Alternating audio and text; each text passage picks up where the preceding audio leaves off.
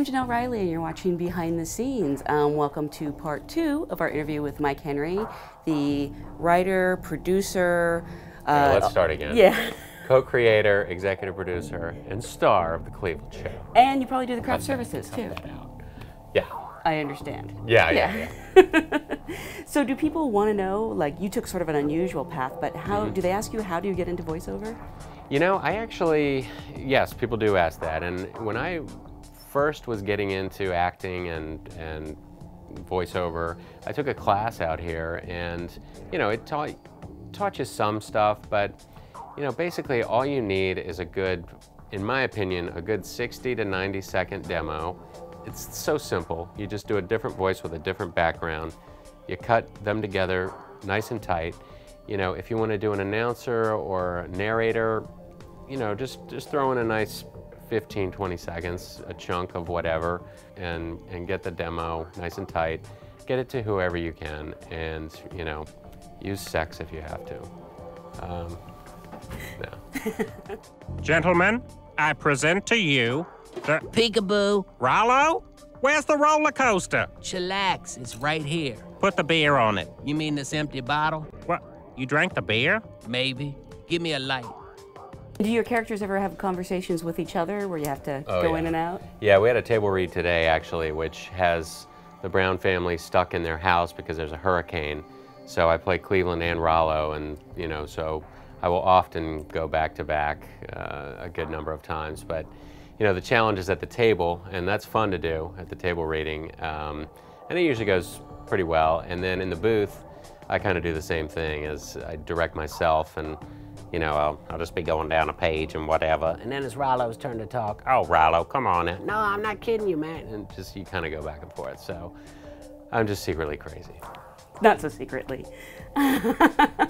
When did you realize you had a gift for voices? You know, I always started imitating people at a very young age. I remember, you know, being 7, 8, you know, kind of mimicking my relatives at holiday things, and I've always just imitated friends and people, and, you know, I find the best way to create a character in animation, and probably in real life too, is just listening. I mean, you listen to people on the street and you start hearing things, and like Herbert on Family Guy was just, he's just this nice old guy that bagged groceries at the local market when I was in high school. And I started talking like that. I would just imitate him, saying lascivious things, usually about women.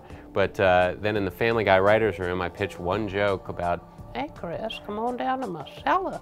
Got a whole freezer full of popsicles. So he turned into a pedophile. So basically what you do is you take something that's real and you twist it.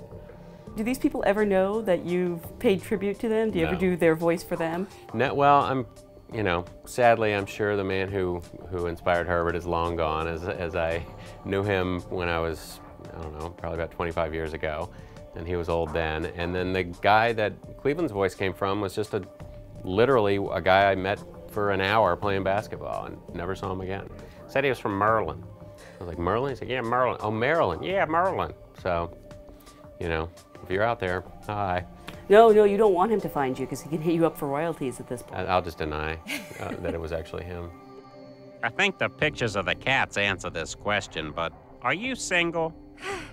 I'm just trying to learn who I am without a man, but I think I might be able to do that better with a man. You know, leap year Virgos.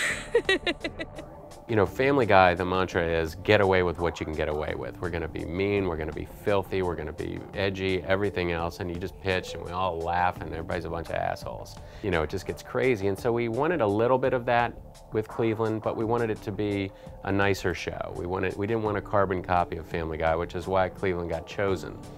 And I understand, while you may not look like Cleveland, you actually share quite a bit in common with him. Yes, we do. You know, he's from Virginia, he's mid-40s, he's once divorced, remarried. You know, I think,